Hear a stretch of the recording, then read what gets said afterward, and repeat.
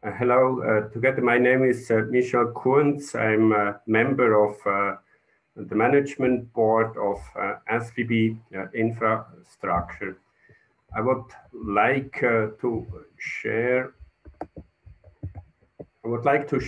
some thoughts with you concerning smart maintenance from a management perspective of you. And then in the second part, I've prepared a video where I could show you a concrete use case. But let's start with some thoughts. I believe that we can't continue to do our job within SBB concerning the asset management as we did it in the last 10, 15 years. We really have to change, and I would like to show you why we have to increase our effectiveness concerning our renewal and our maintenance services we are doing every day. You can see on this slide the development of our infrastructure. Perhaps you know that last year the Swiss Parliament decided to invest more than 12 billion Swiss francs in the next 15 years in the network of our trains, more than 12 billions. And it is foreseen that in 2035, every 30 minutes in each direction, there is a train for our customer. And on the main lines, every 15 minutes. And therefore, the number of passengers transported will increase really heavily. We calculate in the next 20 years to have more than 50% more passengers on our trains if we compare with what we have today. And the question now is how the development will be concerning the costs and certainly the costs we have for the maintenance and the renewal. I would like to share you some figures. Overall, the value of the infrastructure of SBB is about 105 billion Swiss francs for the moment, 105 billion. And as you can see on this slide, about 40% of this 105 billion is the value of the bridges and the tunnels we have within Switzerland. If you take now, for example, the tunnels, the life cycle of a tunnel is more than 100 years. And our network statement concerning these tunnels is good. It's really good. And the question is now how much we should invest to maintain the value of this infrastructure. And it's a short calculation. If you calculate with 100 years and 42 billion, it's about 400 million Swiss francs a year. What we do really today is a little bit more than 200 billion we invest per year. We can live with that for the moment because a big part of this objects are rather new. For example, the Gotthard base tunnel or the January base tunnel as examples. But if we go now in the next 20, 30 years, we have to increase the investments in the renewal, certainly from our bridges. There we have a lot to do. Therefore, the costs will increase if we continue to do our job as we did it today.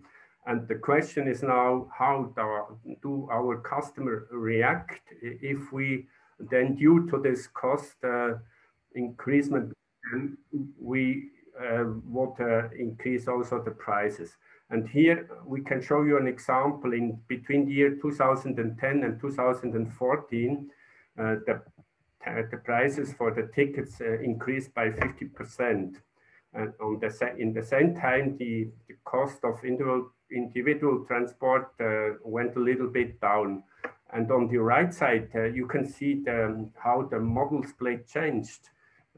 You see that our customers, if the gap is too high between the public transport and the individual transport, then they don't use the public transport anymore. Therefore, we can't increase the prices of the tickets anymore.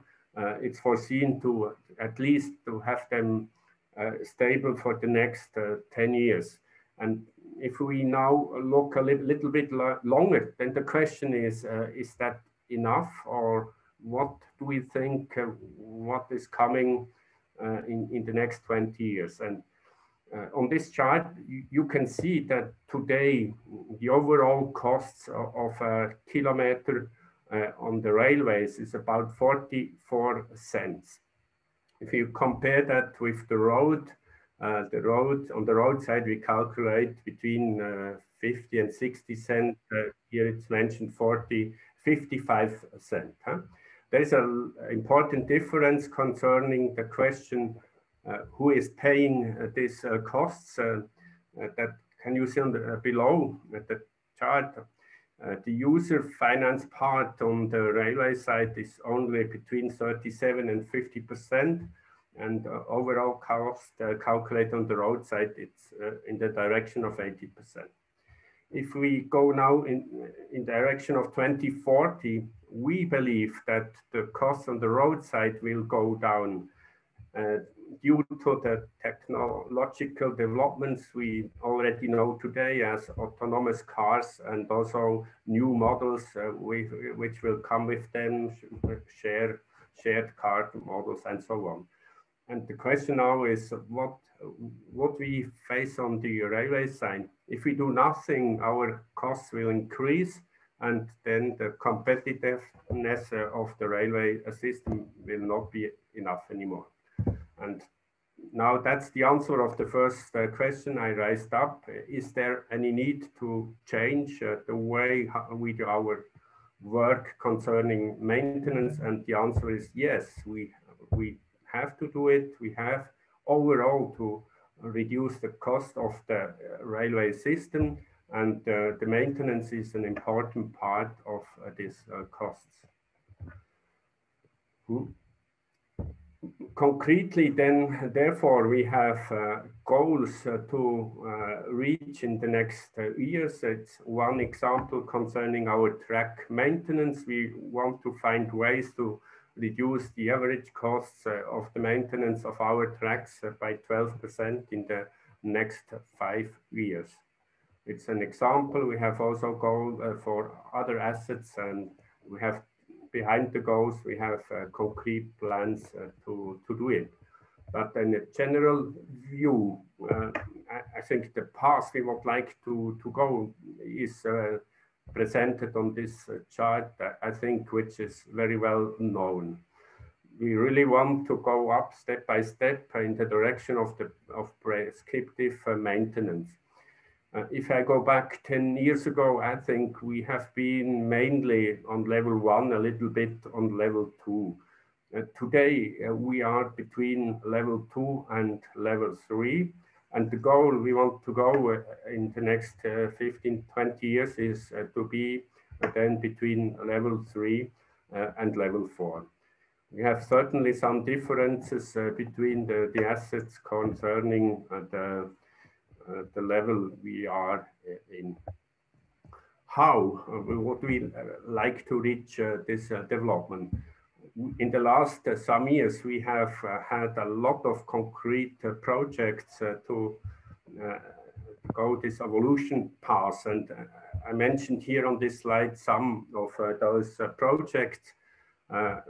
What we are generating with that is we get more data to take the right decisions. And there behind is also a question at the end, with the whole data we generate, with the sensors, with all we have, we also increase the complexity. We have then big data analysis we have to do, and we have experts for them which help to make this analysis. But behind is also some risk that at the end the decisions which are taken are not the decisions, the right decisions. And there we are in it. It's a little bit a trap to do more concerning sensors, but to also be sure at the end that really the right decisions are taken. I continue. As a member of the management board and responsible for asset management and technology, I have about 500 experts within my teams.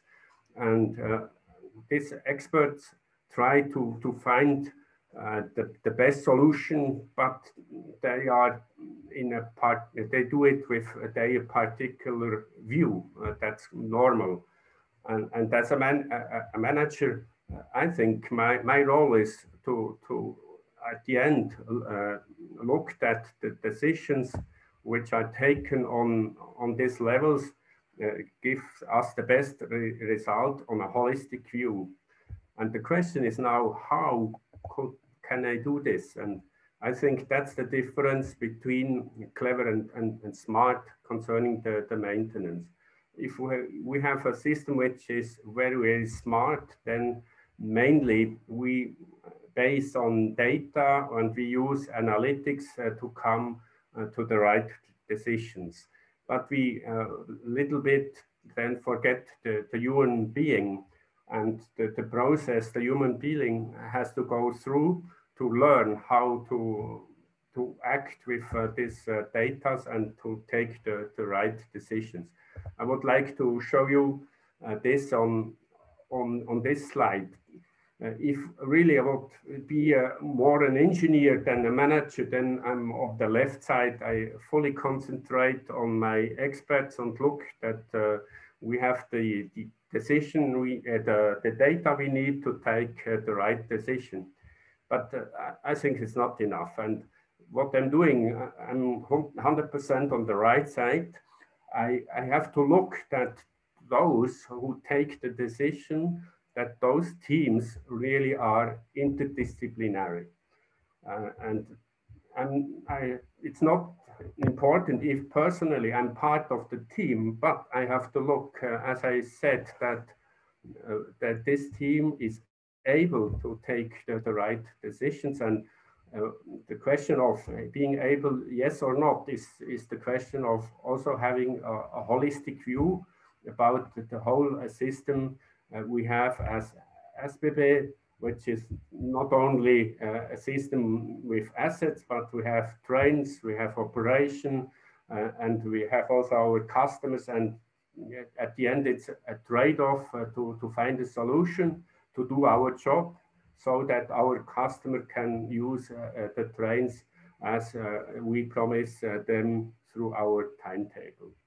As a conclusion for me, the basis is really to get enough information and data, to have experts to do their analytic job, but then to have managers who really looked at the decisions which are taken on a level with a holistic aspect.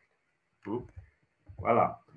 And I would like now to show you one small example how it was done. It's an example concerning our maintenance in green areas. Then I think you can see a little bit of what is behind my thoughts. Okay, I don't know if you hear me, but I have finished my session. Okay, yes, thank you very much. We do have time for one question. There is one question here in the panel for you. It says, what are the biggest challenges for SBB in terms of maintenance in the current times? Yeah. One of the problems we have is that we have to do our maintenance during the time there is an operation on the track. we have to do our work mainly in the night, and we have short shifts to do this work. And this makes it very complicated. If you take now, for example, the track maintenance, if you only have slots between 4 and 5 hours, and then in this time you have to do heavy work with machines, then you have to do a lot of organization to be at the right time with the people, with the machine on the site, and to do this work really efficient. And if we continue now, I have told you that we will have more trends in the future, and I think the slots we have to do our work will not increase, not the number and also the time of the slots, and that is a circumstance we have to deal with. Huh?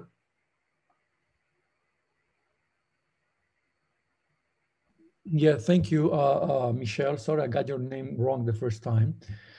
There is another quick question, right? It says here, what did E2E stand for in the SBB slide? E2E. Huh, I can't answer this question, sorry. On which slide was it? It says the SBB slide.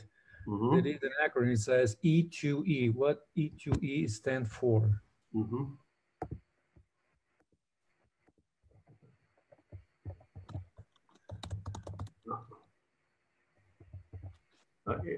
Was that on my slides? I'm looking to find it. Sorry. Could you tell me on which slide it was? It says SBB slide.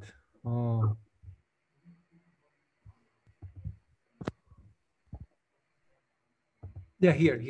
The previous one, slide 14. Yeah. 14. Yes, 14. Yes, it's the scope. Second, third column. It says E2E process. End to end. Sorry. End to end. Okay. Yeah. End to end.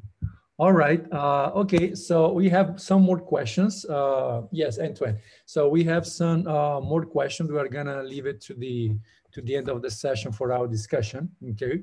Mm-hmm. So Michel, thank you very much for your presentation. You're welcome.